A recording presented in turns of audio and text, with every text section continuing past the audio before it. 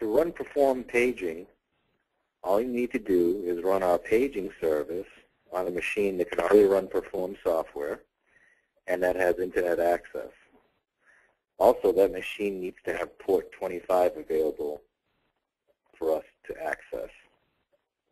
If you're unsure, or your IT person is unsure how to test to make sure port 25 is available on that machine, you can log into the customer portal and just search for paging tests.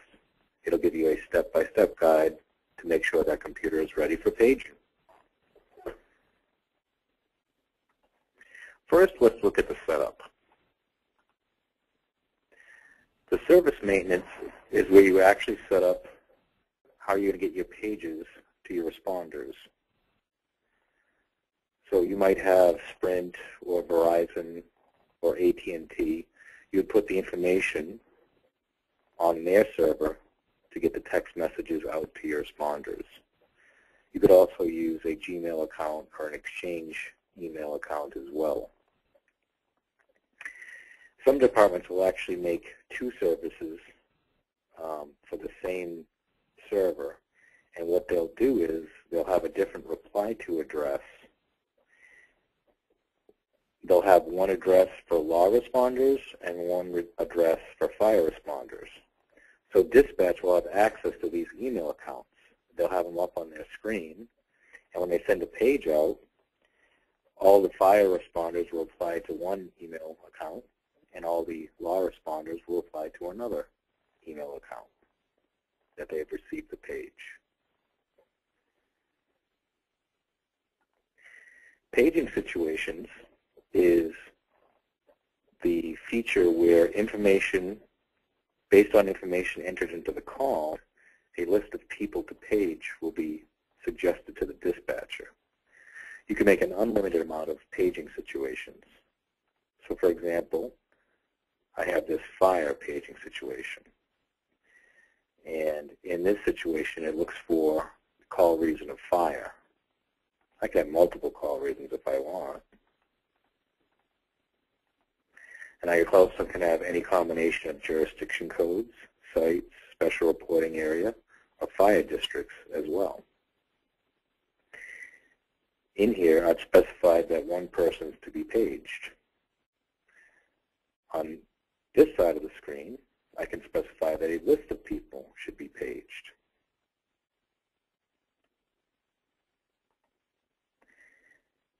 If the call has information that accounts for two paging situations, all the people in both of those situations will be suggested to be paged. So for example, if I have a structure fire in the fire district of Grafton Center, the IMC customer that was listed on my first situation will also be combined with Leo Hisoire here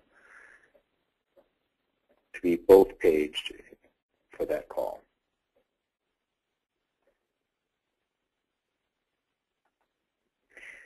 Here's where you set up your paging contacts. They don't have to be in your personnel file. If you have somebody that you need to page that's not in your personnel file, like say for instance the fire marshal's office for an arson investigation, or maybe a medical examiner for an unattended death, you can enter their information here. Each contact in paging can have an unlimited amount of pagers and cell phones to contact them on. And here's where you can make groups, paging lists. So for instance, your on-call fire list, or maybe an overtime call-up list of people to page.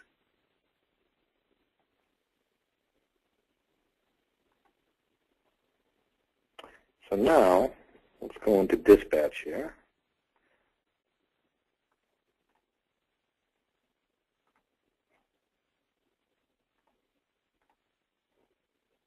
Get my paging window in dispatch. So what I'm going to do right now is I'm going to start a new call. I'm going to make it a fire. see here. We'll make it a TriTech.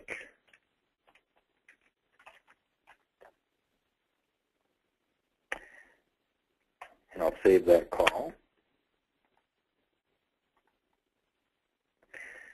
As soon as I save that call, if I go to my paging window over here, I'll see the orange tab that there's a new page. It's for call 14-1002, and that is the structure file I've just made. So I have the call reason, date, and time, fire district, location information. If I want, before I send this page out, I can type more information. So I can say, let's say it's a working fire. If I'm happy with the recipients from the paging situation, I can just click the send page. Or I can override that list. So let's say I'm going to take this person off, and let's say I'll add this person. And then I'll send the page. This status window over here will show that your page was successfully sent. And what I'm going to do is, I'll show you my phone here.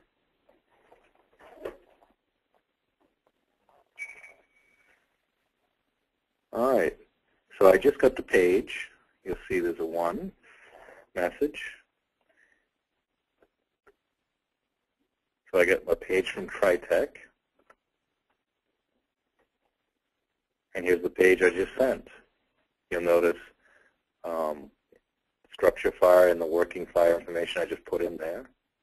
The other thing I'd like you to notice is that the address is a hyperlink. If you have an Apple phone, an iPhone version, iOS version 7 or greater, or a Droid phone, I can just press that hyperlink,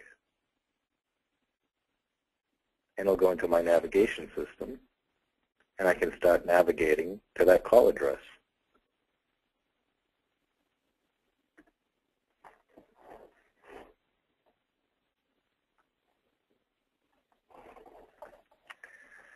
Another way to send a page is I can just right-click on a responder that I want to page.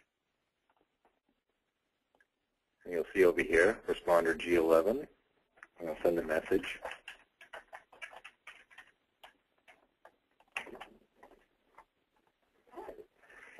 And off goes the page.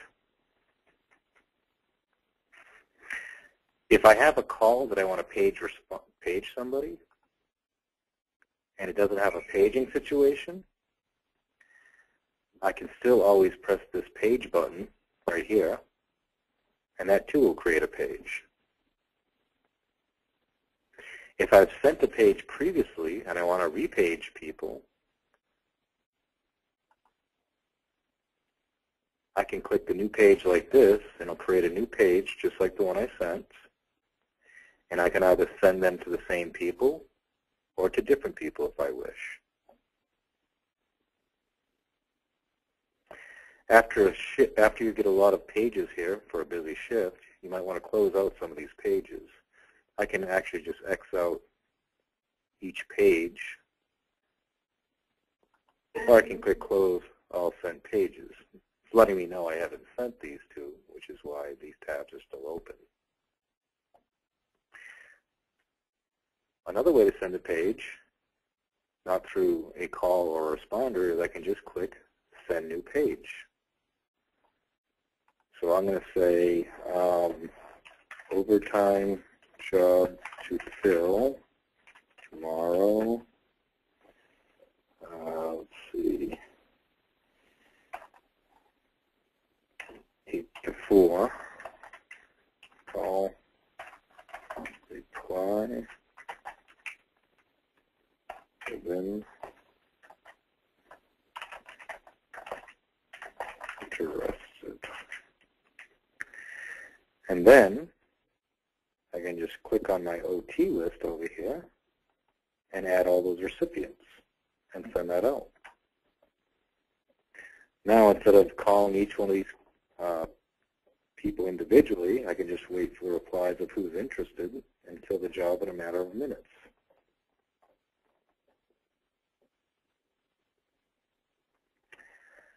I showed you text messages, but the other thing I'd like to call to your attention is that you can also put an email address as well and send an email instead of a text message.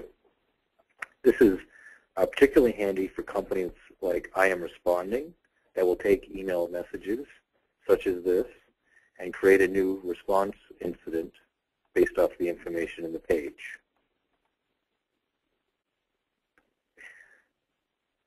Thank you very much for watching the Perform Paging demo.